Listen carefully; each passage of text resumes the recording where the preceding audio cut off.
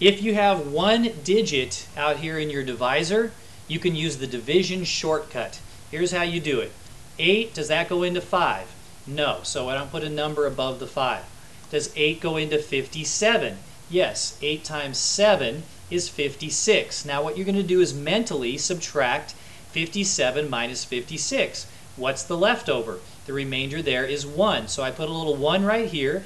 That 1, because that's after the number 57, that 1 joins with the 4 to make the number 14. Now I'm going to do 14 divided by 8. 14 divided by 8 is 1.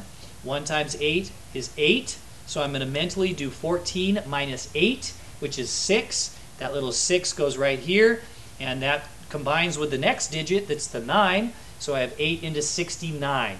8 times 8 is 64, and that's really close to 69. 69 minus 64 is 5, and that's my remainder because I don't have anything to join it with after that 9.